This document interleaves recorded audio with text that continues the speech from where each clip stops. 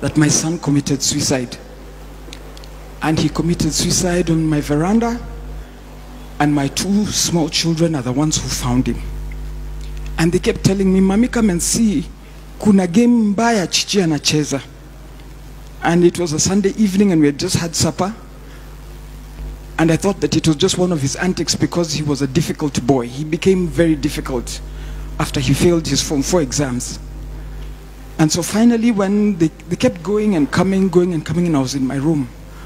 When I went outside, I found my son hanging on my veranda. And the most wicked sight in my life is to see his tongue hanging almost up till here, because he had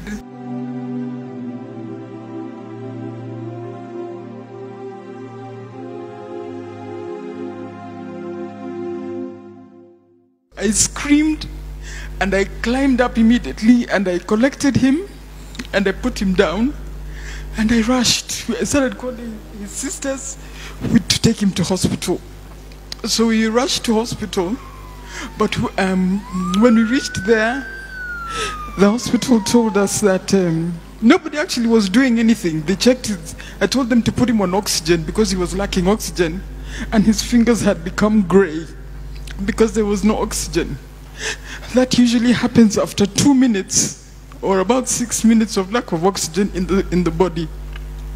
So I walked out and I just went and I told God, "God, please help me. Please help me."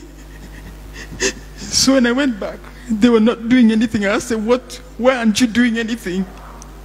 And then it just dawned on me that actually it was over. And as it was over, there was no need for oxygen. And there was no need for anything else.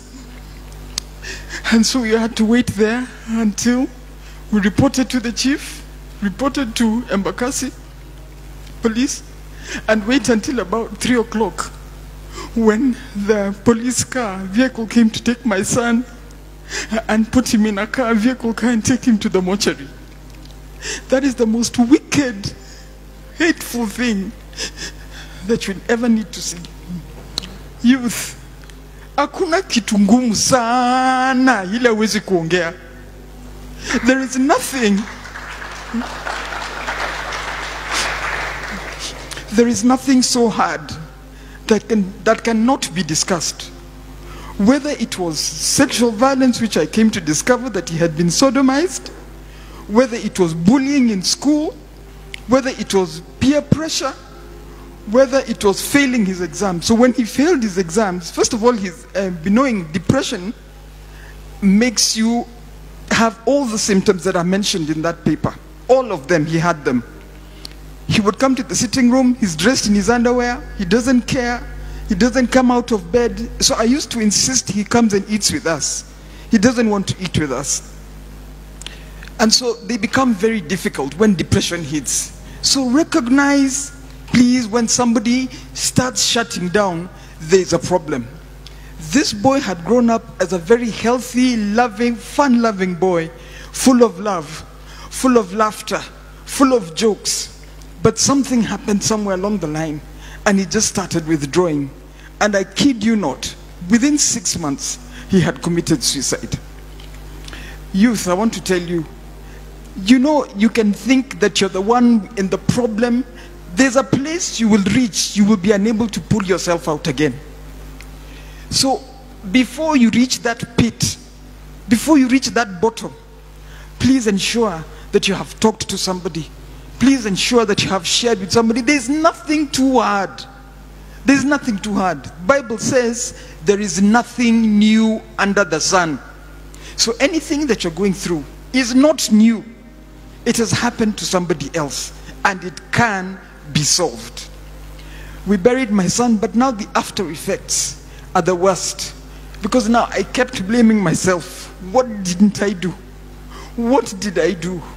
I tried to be as supportive as I wanted. He refused school. One day he just said, "Mami sirudi hiyo shule." And that was it. I had to look for another school for him to go to. And when he went to another school again, then he refused to attend lessons. And then he attends exams, and then he's shocked that he fails his exams. And so when we showed him his results and he came home with the results, he couldn't believe it, and that's when he started going downhill. So the sisters, his sisters, my children, all tried to encourage him to do other things. You can't sit. Do you want to go to driving school? Do you want to go to college? Do you want to draw? Because he was a very good artist. Do you want to draw? What do you want to do? We'll do it for you. He says, bado siko tayari, bado sijajua, I'll let you know.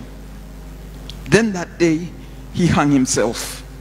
But what it has happened, the after effects, is that thereafter, I'm the one who hit depression. I couldn't believe, I couldn't think, I couldn't eat.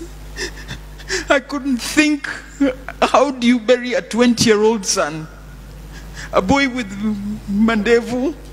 Somebody, how do you bury your son?